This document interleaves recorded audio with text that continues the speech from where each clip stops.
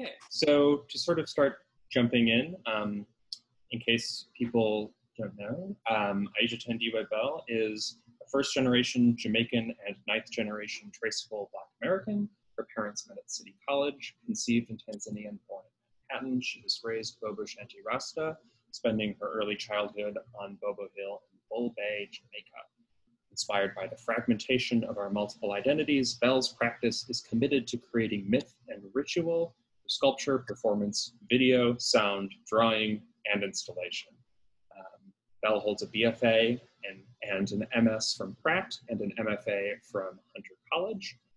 Bell also received a NYFA in performance arts / multidisciplinary work and has had artist residencies / fellowships at Skowhegan, Rush Corridor Gallery, Abrams Art Center, LMCC Swing Space, the Laundromat Project, Brick, and more, including here at the Wassaic Project just this last December. She has been a fellow at DVCAI on international cultural exchanges, Jamaica in 2012, Suriname in 2013, Antigua in 2014, Guadalupe in 2015-2017, the Museo de Arte Modernos Triennial 2014, Jamaica Biennial 2014 and 2017, the Brick Biennial 2016, and the Venice Biennial 2017, Moqueda, Rosa Parks Museum, CCC ADI, Columbia College, Space 111, Wellencora Gallery and Brush Arts, just a few spaces where Bell has exhibited her work. Recently a 2017-18 LMCC Workspace Fellow. She lives in Brooklyn with her husband and 2 children.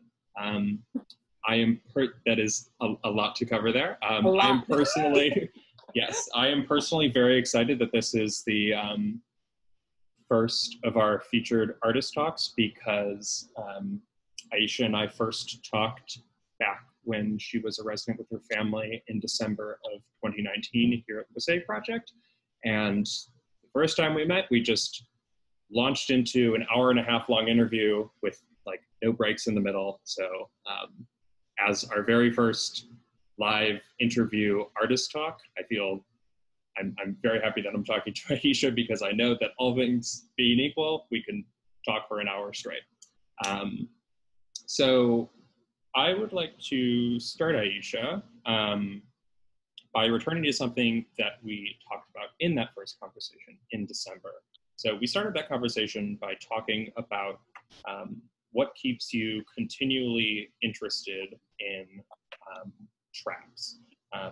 You said that it was because they're broadly applicable, and I want to get to some of those broad applications throughout your practice. But I also want to step back for a little bit and start by asking you how you first became interested in traps.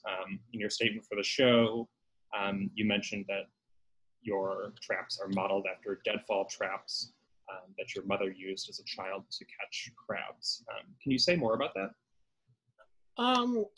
So my first iterations of traps were figurative.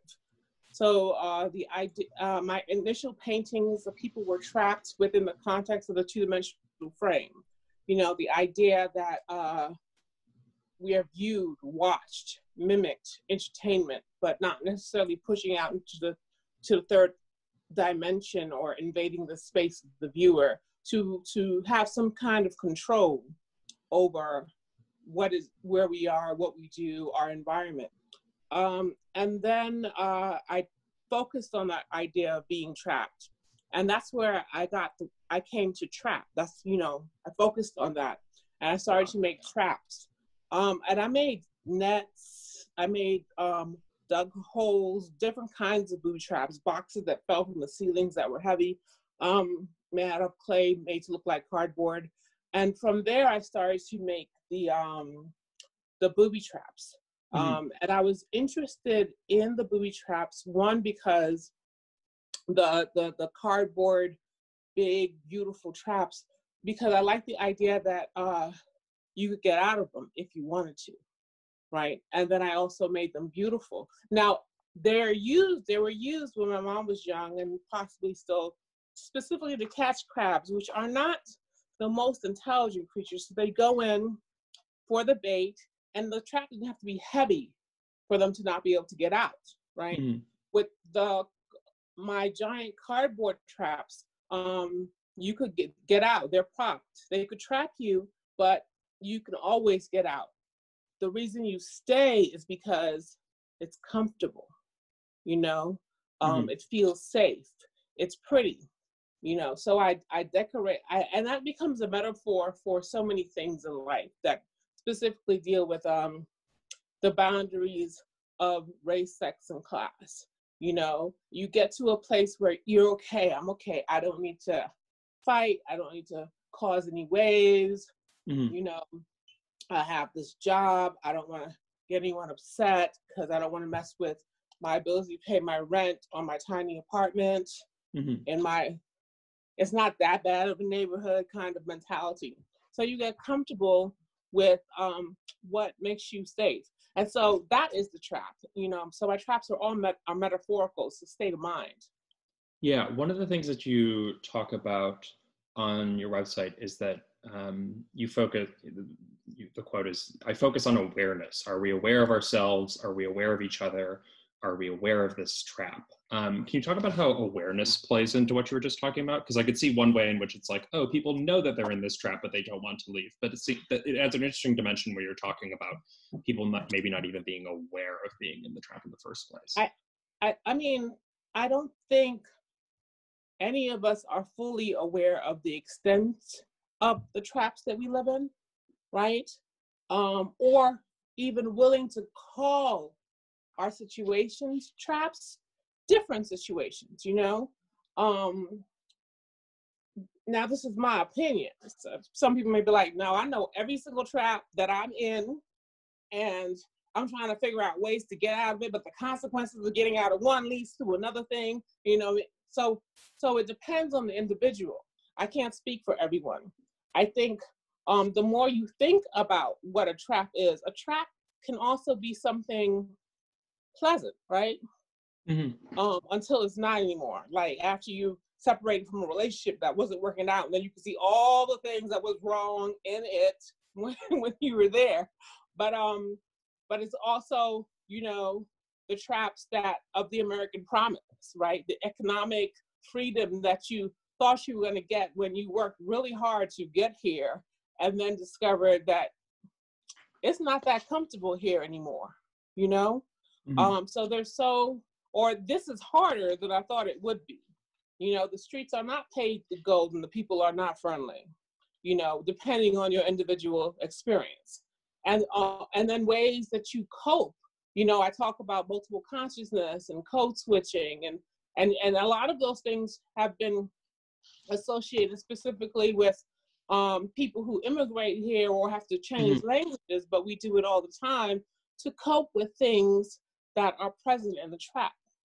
Can you talk about that as it relates to like your personal experience? So you were just talking about like the idea of, you know, code switching to fit in sort of a broader context, but can you talk about that like in your personal experience? I'm gonna say that I would not consider my relationship to code switching conscious until my mid-20s. I think I was making the work about being trapped before I even realized that I did code switching. So what made you realize that you were? I was on the phone with one friend and another friend walked in and she was like, I have never heard you speak like that before. And I was like, what? So there was the friend I was speaking to, I'd known for a long time. We were from the same neighborhood. And it was like, hey, what's up? You know, it was a real casual conversation where I guess in other situations, including this one, I have my professional voice on. I don't know. Yeah. You know, and that idea of a professional voice versus your casual voice is an interesting one, which I didn't actually think about until that moment. Yeah. I mean, this is an interesting entry point to the work itself too, I think. One of the things that we talk about in the interview that is in the summer show is about how, you know, if you don't know how to speak standardized English, you're not going to get the job. That there's this sort of like necessity of needing to code switch. But so that to me feels like you know, a way to get out of one quote unquote trap. But it seems like you're also talking about that sort of relationship to language as a trap in and of itself. Can you sort of parse that out a little bit, how you see that like dual nature of that tricky trap there emerging? Well, there's a lot of duality in my work because I don't think anything is one thing ever. So you have to be, that it goes into awareness. One, you have to be aware that there's a shift, right?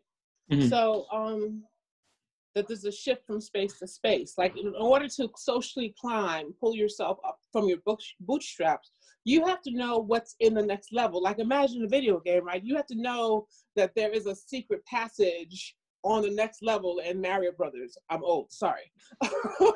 You know, so you have to be aware of that, right? And so once you're aware that there is there's a secret code or whatever, you can learn it.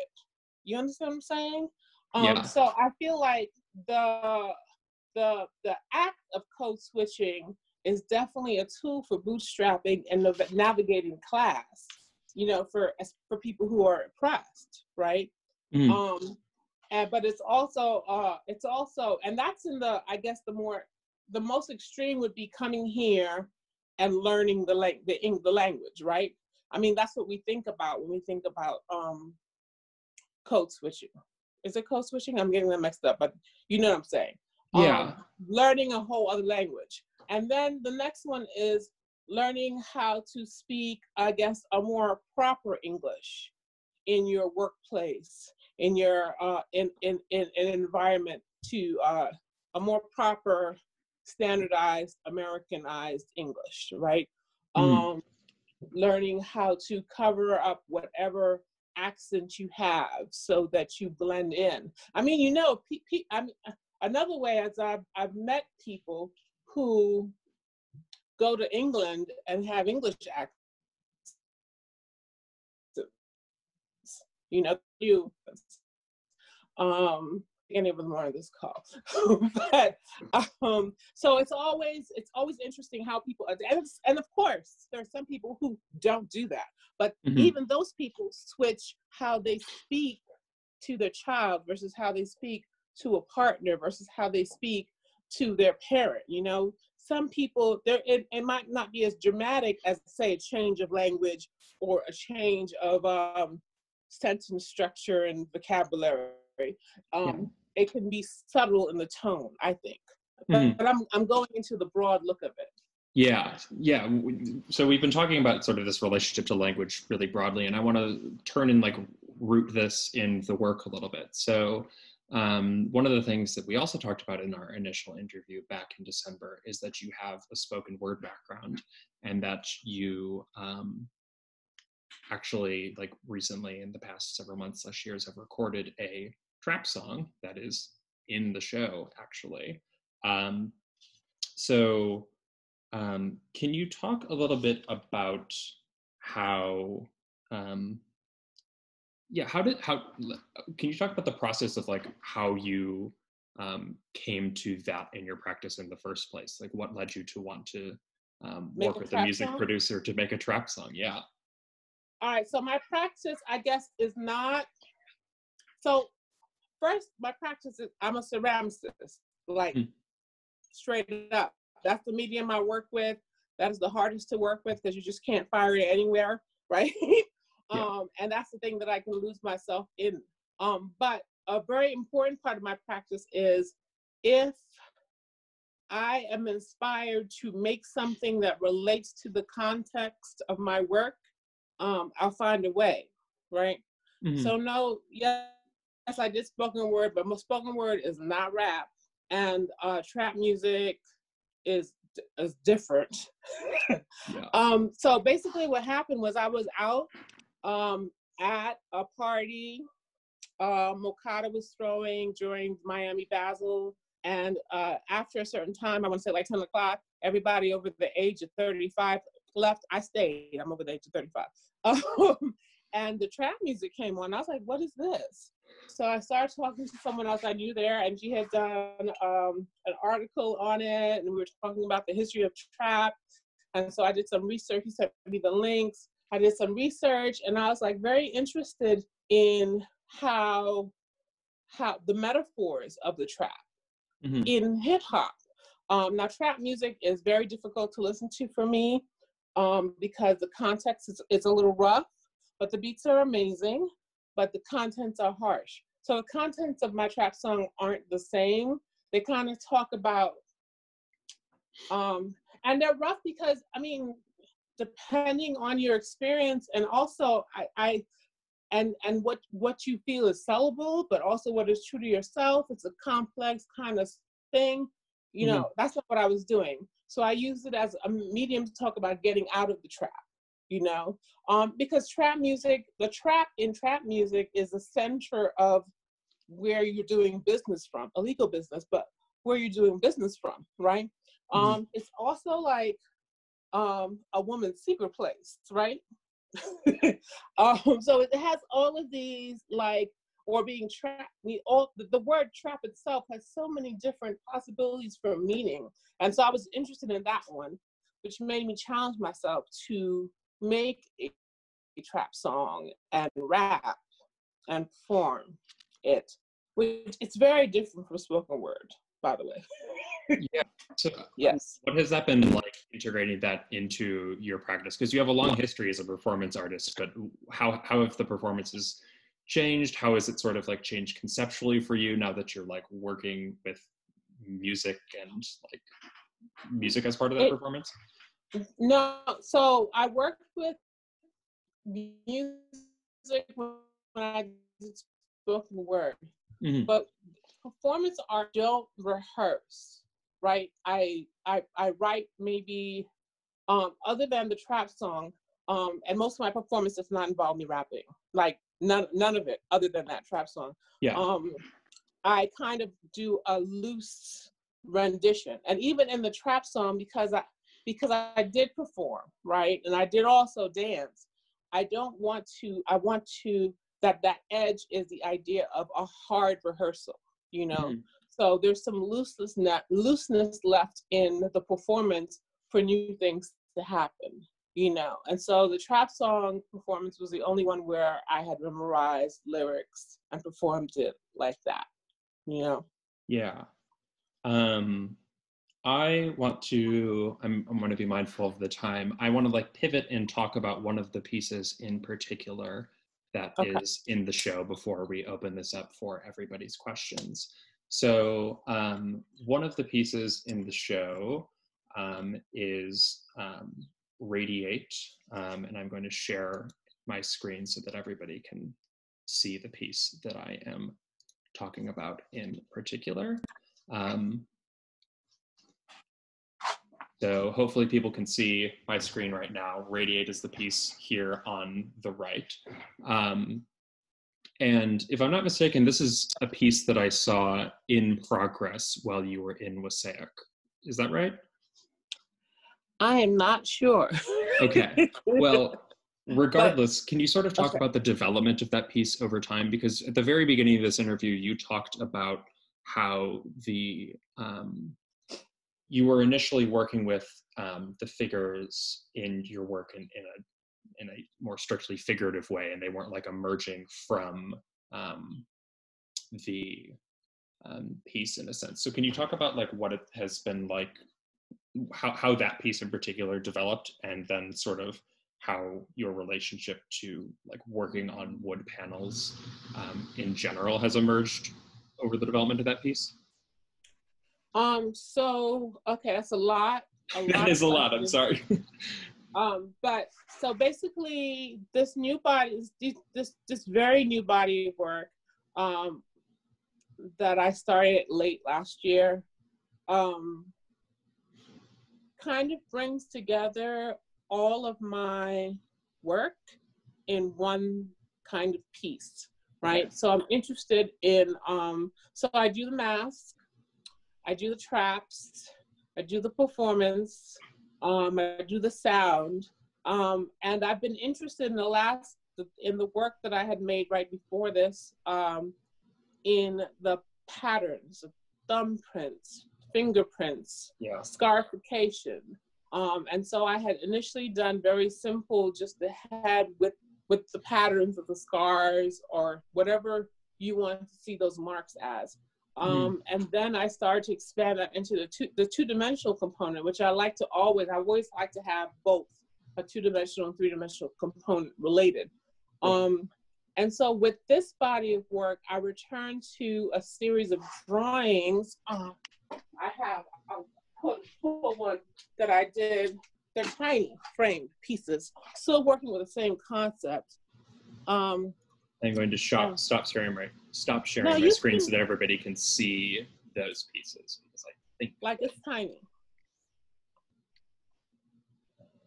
So I returned to this series of drawings, and they're tiny. There are like 200 of them, of drawings that I had been doing a long time ago before I had children, that I didn't do anything with. I just had been drawing them.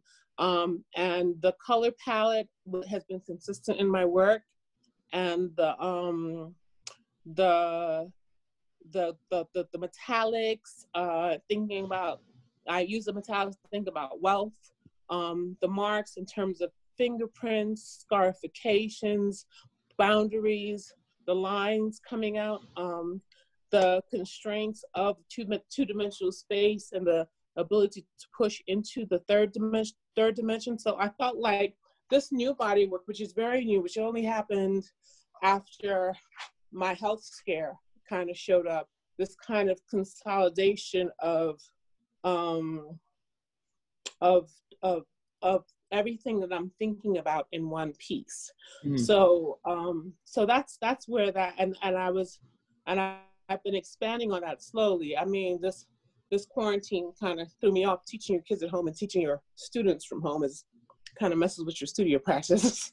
But yeah, that's what I've been, that's how, did I answer your question? Because I can go off on tangents real easy. No, you absolutely answered my question. I just have one more before I open it up for Q&A. So you just mentioned that sort of your relationship to your practice has changed a lot in quarantine over the past several months. And I was wondering about that, particularly in the context of being a performance artist. You know, we've talked in the past about how sort of performance is a way for you to, you know, enter into another consciousness, and quarantine does not necessarily allow for frequent performance. So like, how has your relationship to your studio practice changed, given that you're not exactly able to engage in a large part of your practice in the same way as you might have been before?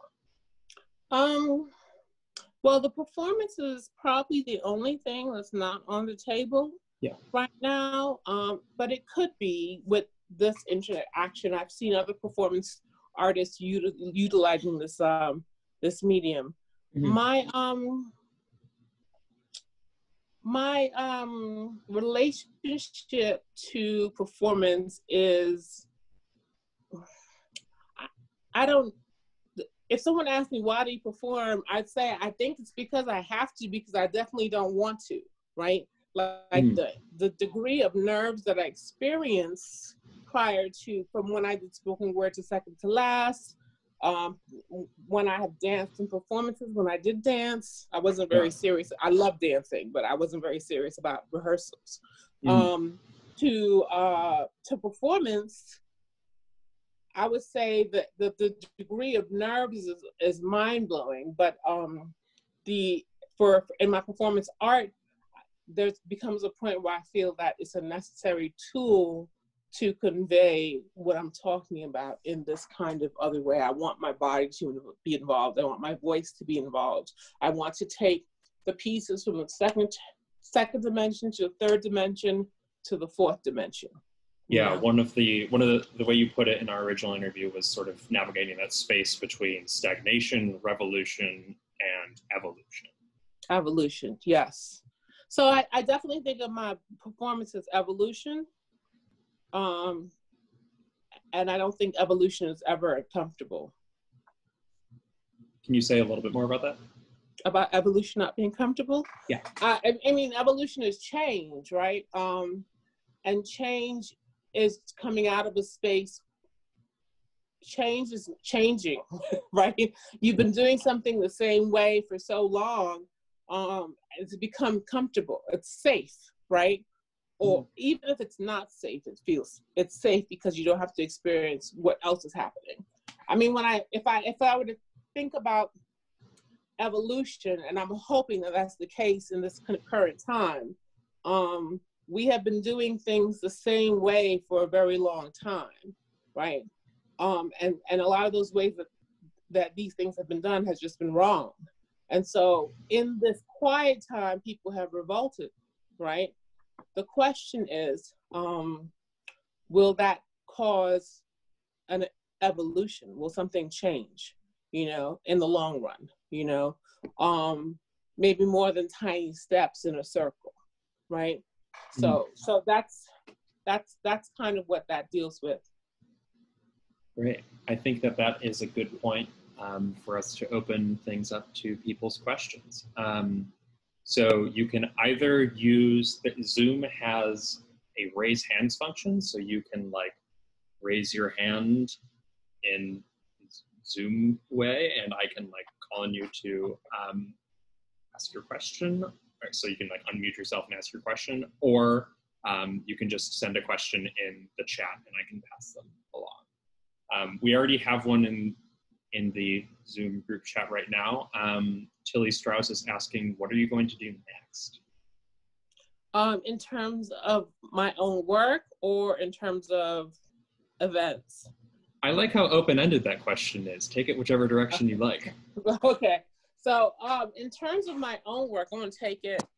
So right now I am continuing work on this body. So these are newer pieces that are developing slowly. I don't know, is that a decent shot? My head is in it, right? Yeah. That are developing slowly. And then I got a kiln in my basement, so I am making work. That's a mess, so maybe I won't show. So into that, I'm kind of focusing, and these small frames, I want to go back to them because I want to do I want to show them eventually. So I've been doing that work.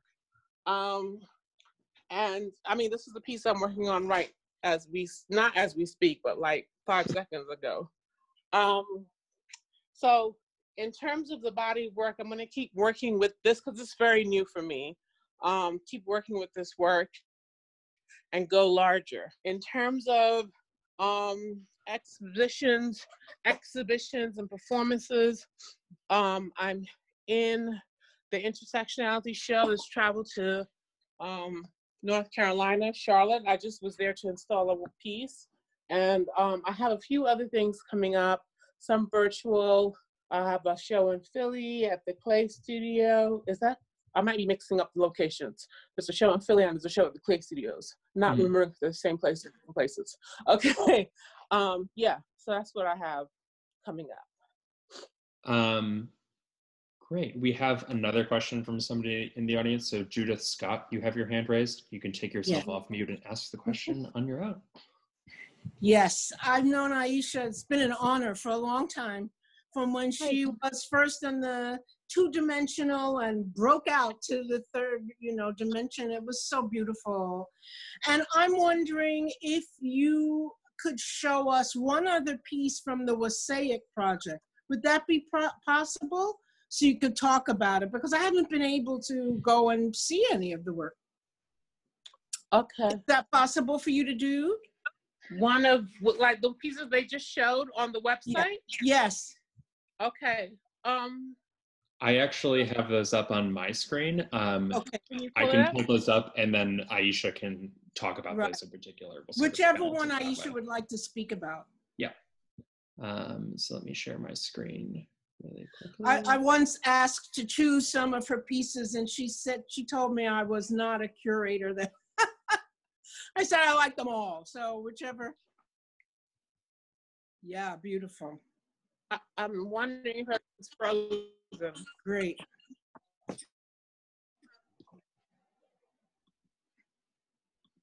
Oh, okay, here we go. So hopefully everybody can see my screen now. Okay, so these are examples of the traps. Right. These are two different traps. One's a trap within a trap that's accompanying a performance to the trap song. I utilize African print in the trap, and then other fabrics that are both beautiful and gaudy at the same time. That idea, and for me, that works with the idea of taste historically. But it also, so I think, so if you think about the trap, like you think about like Pimp My Car, I don't know if that show's still on, how decadent you can make it, right? And sometimes decadent is not, I guess, does not reveal a certain level of class, possibly, without saying it, you know, like how some places are, everything is beige. This goes in the opposite direction, but it's also beautiful. So it's inviting and it's plush. And the idea is, is that people can get in them. You can get in them. They're huge. And it's interesting to see people interact with them. I've had people close the traps on themselves, and it's like cozy.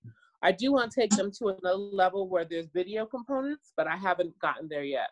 So, like inside the trap, like you can close the trap, you know. Right. So, yeah. Thank you. They're beautiful. And there was one with 3 pieces, 3 ceramic figures. I can scroll down a little bit. Yeah, that's gorgeous. That one. This one, I'll pull it up. Yeah. Oh, the one with the oh, okay, yes. Yeah. Thank you. There's 2 ceramic pieces in the trap in there. And so this one is Misery is a Ride Me, Misery, and the idea of there's this old story that my mom told me, and I actually think it has Eastern European roots, of someone picking up like a little person and then clamping on and not letting go, right? And thinking about people carrying that which makes them sad, holding on to it, right? And the possibility for burden to also be armor, you know, defense. So, you know, both the main character and Misery is the child character, are holding the rope to the trap, right? And it's a question of control, right? And the perch is not actually feasible, but you know, you get to be a little surreal every now and then. Thank you so much. They're really, really beautiful. I wish you all the best. Thank you. Thank you. Aisha, you mentioned something just now, that the possibility of, you said a burden to be armor. Can you say a little bit more about that phrase in particular? Okay, so if you think about, so literally, if you think about armor, it weighs a lot and it's just a paint, but it supposedly protects you, right? And so I do think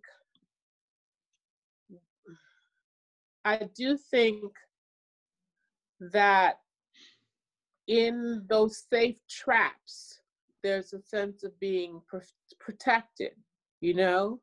It's like not going outside of your comfort. So I've worked with students forever. And so one of the fears of a few students have been moving out of their comfort zone, which could be their neighborhood, the high school environment, their school environment, to this other place that is unfamiliar,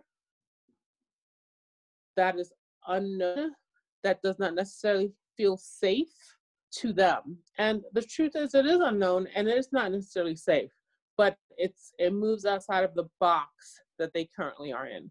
And I don't think it just applies in one place. I think that applies to a lot of experiences. You know, I have not ever lived anywhere other than New York City. I don't have any desire to live anywhere beside New York City. but because it's home and everybody's here, but also the idea of like moving and living someplace else away from everything that I know is uncomfortable to me. Great. So we have a few more questions in the chat as well. One person is Rosie Gordon-Walls is asking, as we look to the reset and speculate about the changes that will come from the field, what patterns of resistance will you bring us? What patterns of resistance? So that's a difficult question to answer because I think my work is all about resistance, right? It's about the balance between resistance and complacency, right? So in making the work, the idea of moving through the edges, the boundaries is key. And in making my own work, I mean, right now I'm using a lot of patterns, but I feel like my pattern is so broad that it takes a while to repeat itself. Do you know what I'm saying?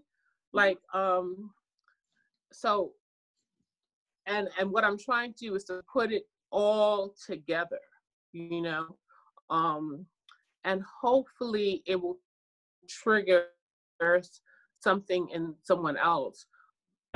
Because I don't know that I feel like, I mean, I feel like being an artist and making work and talking about things that are not necessarily comfortable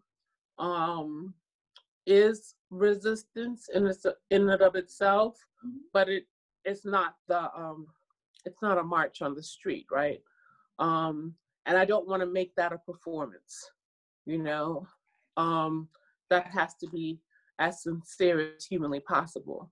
And not to say that the work or the performance is not sincere, but it is in a different category in and of itself. It's rather a narrative of, a manifestation metaphorically of, rather than the actual act. And I think the manifestations are necessary, but I don't want to confuse the two. So Aisha, I have to ask you, because I think that, first of all, I've worked with you for a long time, and I think that you're very polite in talking about the edges, because you have always brought a kind of excitement and normalizing of things that are complex to your work. So I see your work as a point of resistance. I was just trying to push you a little bit more to see if in another space and another time when you're not cautious, because we have to be cautious. Our bodies are points of resistance, right? Right.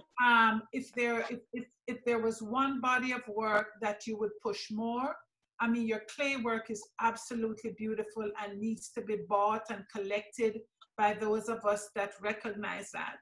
I say that first of all, and secondarily, your performance work, whether it was 10 years ago, 15 years ago, to now, it is bold and braggadocious and a state of resistance. So pushing forward in the reset, we don't know what the hell is going to happen, right?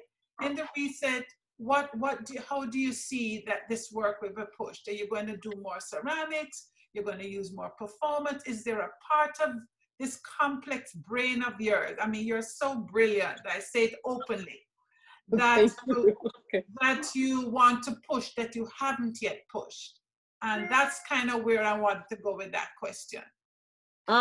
So I want to do more video, but that's not in result as a, well, it is, in that I've had more time, right, of quietness. That's going to be gone in a second because the semester's starting up and I think my kids are going to be home doing school again. But so I want to do more video because one of the things I've been concerned with in the past 3 years is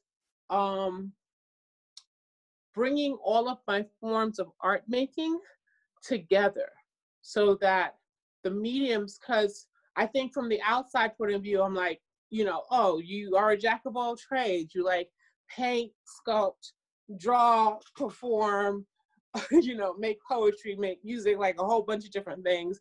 And I'm the master of none. But I think the development of each element going into one object, thing, moment, allows for a kind of mastering. It would be a thing, something nobody else is doing or has done or wants to do. But I think video allows me to do that. It's just my patience, because I also have issues with letting anybody else do any part of the work. So sitting down and editing, and that's really at the editing for me is the issue. But that's what I'm interested in doing. I've been thinking a lot about. This is actually feels, Aisha, like an interesting opportunity to talk about like how you conceive of taking a new direction in your practice. So like we've been talking about all the things that you have done in your practice, but like how have you been thinking about approaching video or like engaging with a new medium like that? Well, no, so for me, video is not a new medium. Okay. And so it wouldn't be, I just haven't done it in a little while. Okay. And so, so there's a few things that I want to do with it.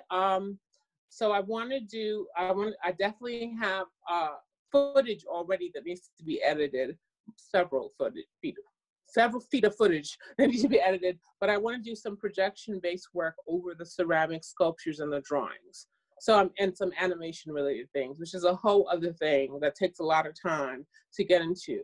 I do have a solo coming up at Welland-Cora Gallery in the fall, and I'm not sure that the video is going to happen, but it's my goal that there'll be some animated related video for that exhibition. I'll also, yeah, there'll be some things coming together for that exhibition, so I'm working on that. Your sound went out? Oh, hello. Hi, okay. Sorry. I said, great. So we have a request in the chat for you to read the chat because there are very many nice messages praising your work in there. Okay, I'm going to, there's a lot of chat things. Okay. There are. All right, I'm going to top. Hi, Aisha. Hi, Michelle. Hi, Rosie. Hi, Nafisa. Hi, Marie. Hi, the trap of thinking the code switch is necessary. Self-awareness is key. Yes, Joshua. Self-awareness is key. Tonal switches. Hi, Marie. I think I said that again. But don't necessarily want to feed the people. Using all tools you have to get the message across. What are you going to do next? Thanks. Wow. Yes, I'm very excited about the Kim. Okay, I saw Rosie.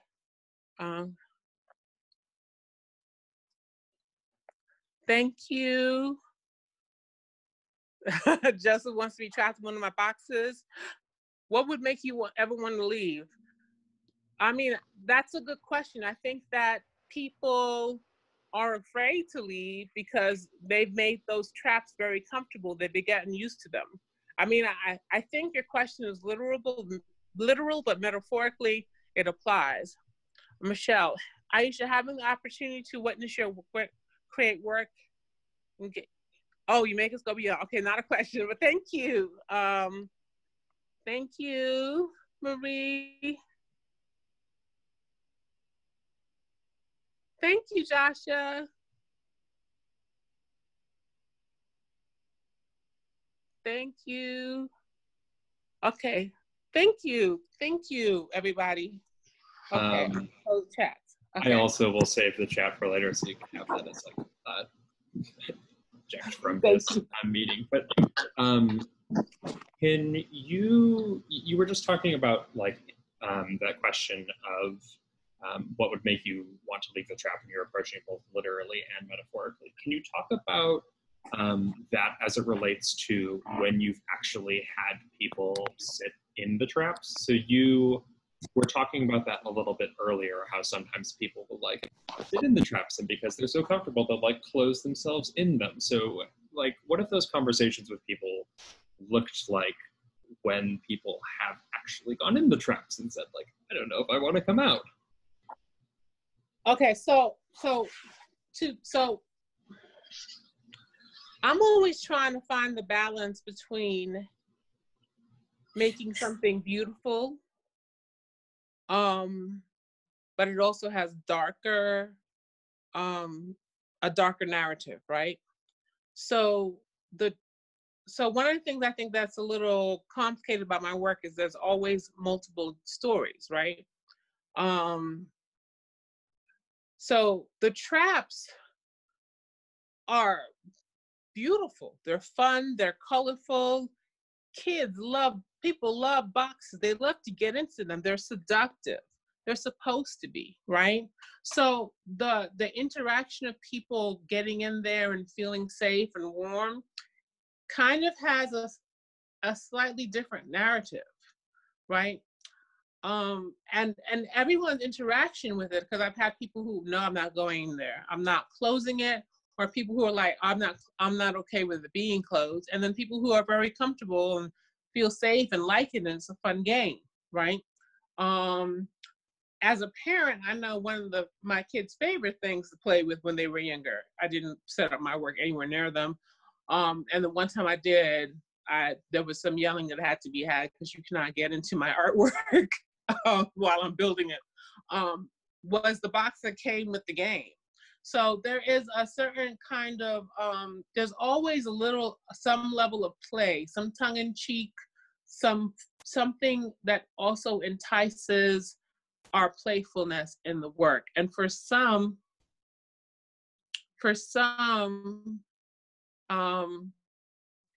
I think that's the part that takes over, you know? I mean, I think one of the things that's beautiful about art, the most beautiful thing about art are the people viewing it, right? Because no one sees it the same, right? And so I think that people looking at the work and how they read and how they relate to it, you know, it can be completely different from what my intentions are, you know? And it's not that my intentions are to scare you with a trap. It's to play on that edge, you know? Yeah, absolutely. Thank you for answering that. We have another question from Joseph Anino. If you unmute yourself, you can go ahead and ask your question. Hi. So yeah, I'm the one that said what would make me want to leave. So thank you for talking about that a bit. And I was, you know, I did mean it at both levels, right? Literally what would make me want to leave, but also the metaphors that you're exploring and this idea of these very comfortable, beautiful traps. But I'm wondering if you thought much about kind of what's inside there, or even how the experience might change once you're trapped in. You talked a bit about maybe putting a camera in there or something, or some of the work you're doing with video. Have you really thought about, you know, what's that experience once the box closes? How might that change, and how does that kind of relate between, it's a very private experience, one person, or maybe two people are having in this small space, versus all the people outside of it that are in the gallery being excluded from that experience, or having to wait for that experience. So I'm just curious if you thought about that, or there's anything in the work currently that addresses that. I mean, I think, so being inside the space, I know, so I have a friend who's an artist, Glendalise Medina, and she did a piece, she built a box, and when you would go inside her work, she would read a poem to you, recite a poem to you. So that level of, and she just showed that piece before we were all locked up, but she showed that per piece, I want to say, in the fall. I might get all the dates wrong. I don't think it was that cold, so fall. So there's this thing about intimacy, right? That especially the intimacy the trap creates in a room that is full, right? And the process of having to take turns to get to that space of intimacy, you know, and it works for some, it doesn't work for others. When putting a video in it, I was thinking, in thinking about putting a video in the trap, I was specifically thinking about intimacy, you know, and in several different ways. Something else is in the trap, because people always say there's no bait in your trap. What's the bait? And for me, the bait is always the trap. That's why I make them pretty, right? But a video also would act as a bait, you know? And so there are things I haven't worked out in that, like, what do I want to show in that video? There's a certain kind of thing I do with my practice where, especially my performance, it is key to me to make the performance appear to not have any relationship. There's always narrative to the narrative. That's the vocal words that are coming out of my mouth. And then, so because what that does is that creates a space for the viewer to fill, right? Because we as people always trying to find connections. So the less the words relate to the image, the more the viewer works to make a connection to two. Why is this happening together? You know, and I'm interested in that kind of that exercise that people do. And I don't need to, I don't need to know what the conclusions the viewer comes to, but I'm always interested when people have told me, you know. Does that answer your question? Yeah, no, that was great. Thank you. We are nearing 6 p.m.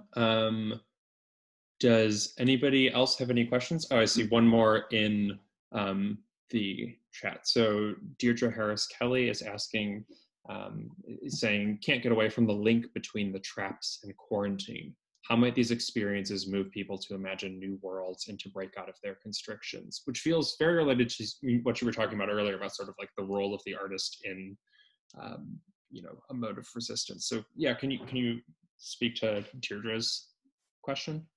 That is hi Deirdre, that's a great question that I didn't even think about. How can the traps, you know, that's also a hard one, because I also think about what I've been doing to my traps, because I'm home all the time, which has been cleaning and decorating and baking. But I think perhaps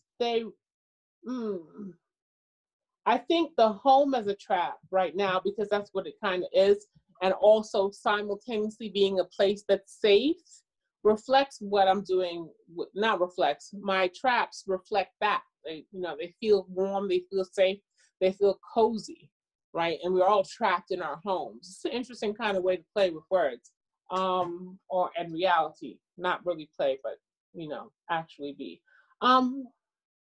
I feel like I have to think about that. I just feel like my trap become a little bit of a narrative of what's happening, you know, and how do we get out of that?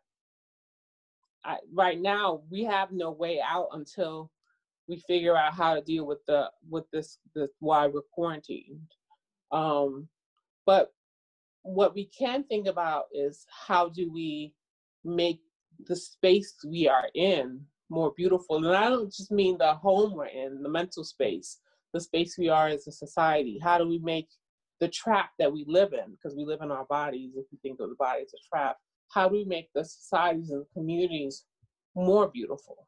Which is kind of like an inside out turning up of my initial thoughts with my work, but it applies, I think. Does that answer your question? I don't know. Yes. Oh, so, good to see you.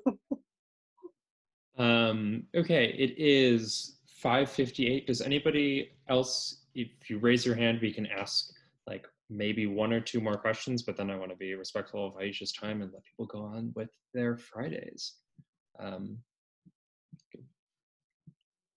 there are no other questions, I will